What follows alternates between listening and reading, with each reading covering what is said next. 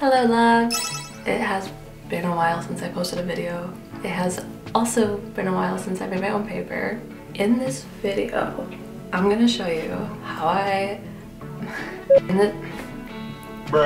this video, I'm gonna show you the homemade recycled paper that I like to use for my photography prints. I love the texture this paper has. You can really use it for whatever. You can make a journal out of it if you know how to bind books. You can make birthday cards or even just paint on it. Anyway, I don't know if my technique is the proper way to make the paper, but the way I do it works for me and I love the results, so I thought I would share it with you guys.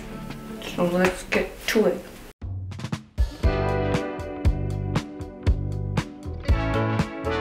First, rip up all the paper that you'd like to recycle and then fill up a bowl with water.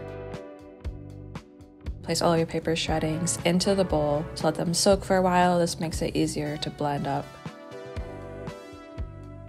While that soaks, we'll begin making the deckle, which is what you use to strain the paper. There's actually a ton of options on Amazon for already made deckles, but if you're super broke like me and just need to make one on a small budget, here's how.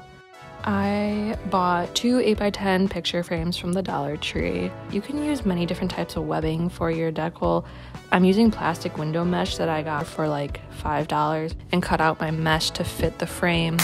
And then I use my staple gun to attach the mesh to just one frame. If you don't have a staple gun, you can just use a regular stapler. I'm also going to cut out a second piece of window mesh that will help with our drying process. Now that the deckle is made and our paper is soaked, we can start to blend it to make the pulp. I exclusively use this blender for paper making. I don't suggest using a blender that you use for food. I'm gonna add the shredded paper to the water base. I'll just keep going back and forth, adding more paper shreds and then more water until it gets to the correct consistency, which is goopy. Any size tub will work as long as your deckle will fit. You fill it with water and then dump your pulp in. The more pulp you add, the thicker your paper will be. Before I strain out the paper, I want to get my drying station ready. I just like to use the lid of the bin with a towel and then a piece of cotton on top of it. And now all you do is dip the deckle in and swish it around and pull it up. It's a pretty simple process and it's a very forgiving process. So if you pull up and you don't like how it looks, just dip it back down and start again.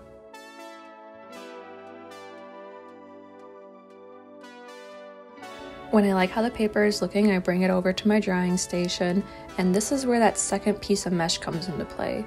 I place it on top of the no mesh side of the deckle and sponge out the excess water.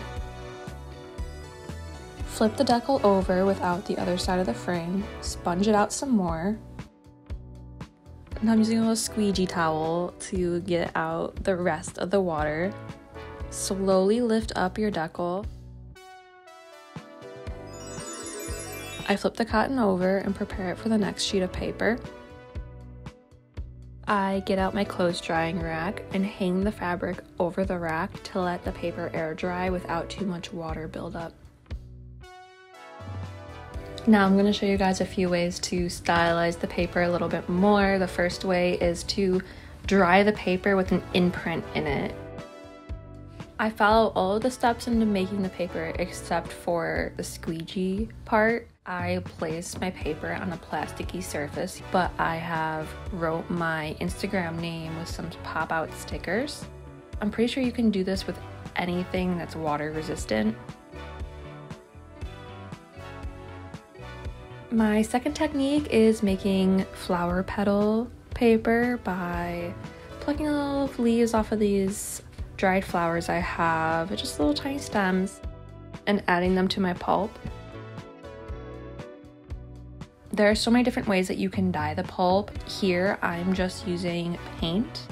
This is my first time using paint. In the past, I used food coloring. It stained my hands, so I don't know which one I recommend more. I've seen a lot of people use natural ingredients to stain the pulp. Tea bags or coffee grounds to make brown pulp, make the paper look aged more. There's so many different ways. One great way to keep recycling when you're done making your paper is to save your pulp.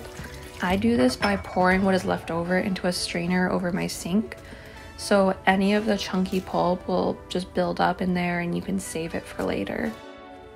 Because it's pink, it kind of looks like brains in a jar, but I promise it works well. And I actually love using this little tub as my water basin because it can hold all of my paper making supplies for the next time I need it.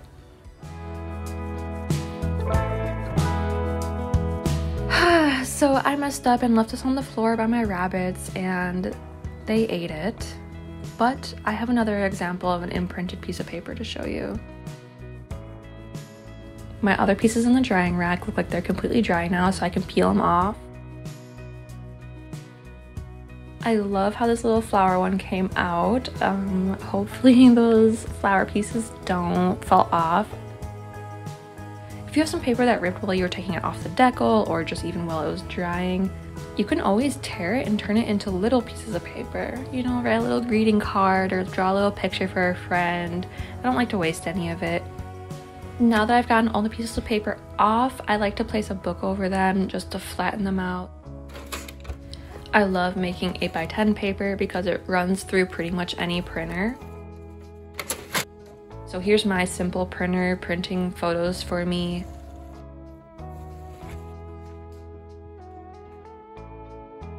And I love how the remnants of what the paper used to be still shows through on some of the prints.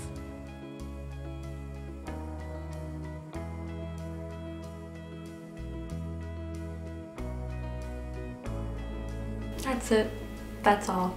Please give this video a thumbs up. Feel free to leave a comment, especially if I messed up somewhere and you know better technique. If you're into art and photography, feel free to subscribe. I do post those kinds of videos sometimes. If you're already subscribed, I love you. Thank you for watching.